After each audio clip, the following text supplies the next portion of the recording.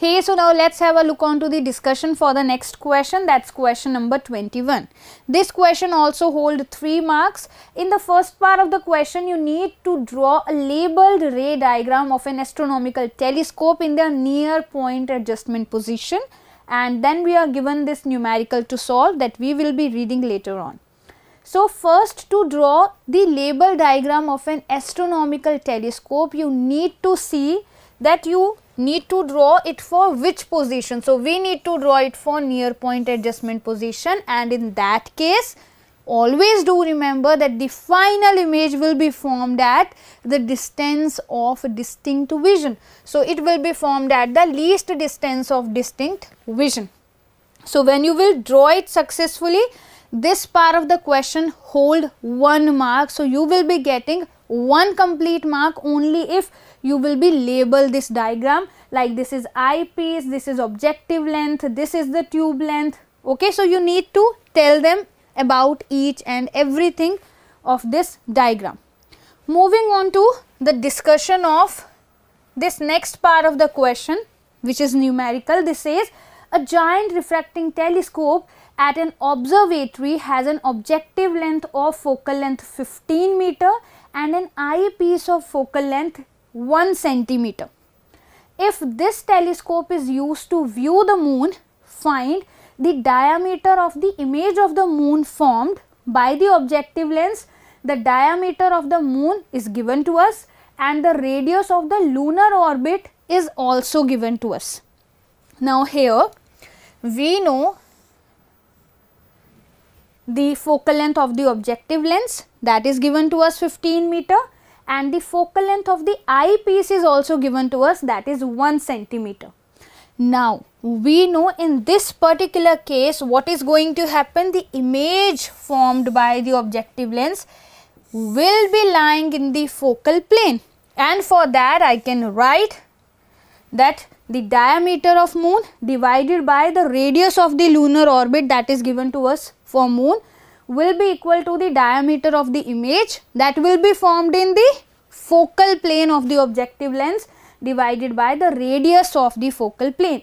Now when you will substitute the values, what is going to be the radius of the focal plane? That will be equal to the focal length of the objective lens, and diameter of image, this is what we are required to find out here in this question, and we are given the diameter of moon as well as the radius of the lunar orbit. When you will substitute the values, you can calculate the diameter of the image, and that comes out to be 13.74 into 10 raised to the power minus 2 meter, and that can be written as 13.74 centimeter. So this is the final answer.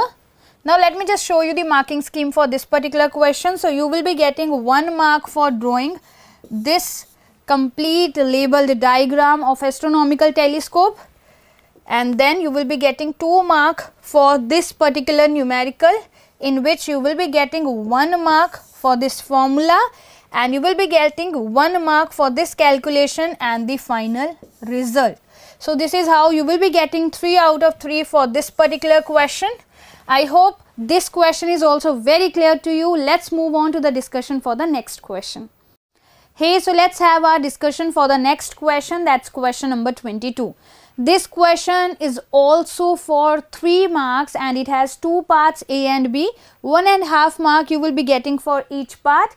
Part A of the question says that if A and B represents the maximum and the minimum amplitude of an amplitude modulated wave, write the expression for the modulation index in terms of A and B.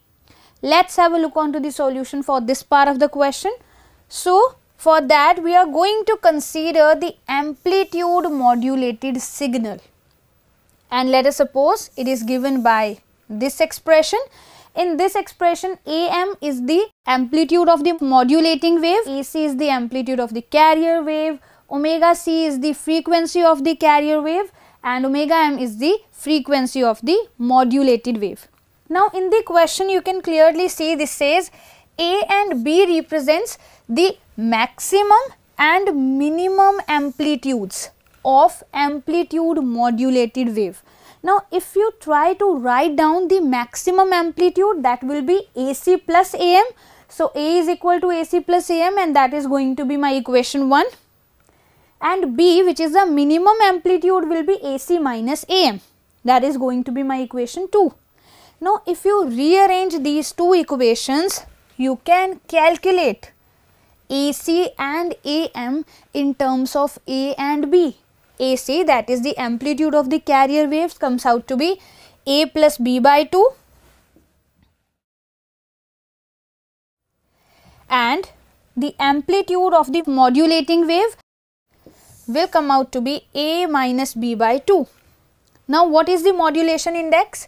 Modulation index is the ratio of the amplitude of the modulating wave to the amplitude of the carrier wave. So, this is the ratio of AM by AC, and that will be equal to A minus B divided by A plus B. So, this is going to be our final result, which we need to derive in this particular part of the question. So, let me just show you how much marks you will be getting for this part of the question. So, you will be getting 1 mark if you will successfully derive these results for AC and AM, and then you will be getting the half mark for calculating this part of the question, that is the modulation index. Okay, so this is how you will be getting 1.5 mark for this part of the question. Let's have a look on to part B of the question, which says a message signal of a frequency 20 kilohertz and peak voltage 10 volt is used to modulate a carrier wave of frequency 2 megahertz and peak voltage 15 volt. Calculate the modulation index. Why the modulation index is generally kept less than 1?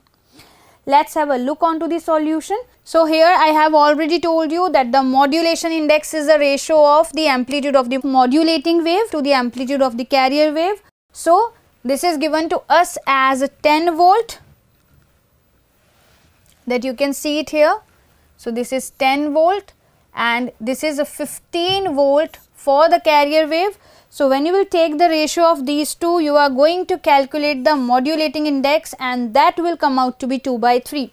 Now, what is the reason why it is always kept less than 1?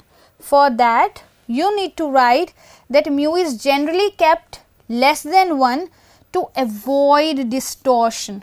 When mu, that is the modulation index, will be greater than 1, over modulation occurs, and the modulating signal being of greater amplitude, a part of its information is lost in the process of modulation, so that over modulation does not occur. This is the reason why modulation index is always kept less than 1. So, for explaining this question, you are going to get 1.5 mark. 1 mark you will get for calculating the modulation index. Half mark you will get for this explanation. So, this is how you are going to score 3 out of 3 for this particular question. I hope the solution of this question is quite clear to you. Now, let's move on to our discussion for the next question.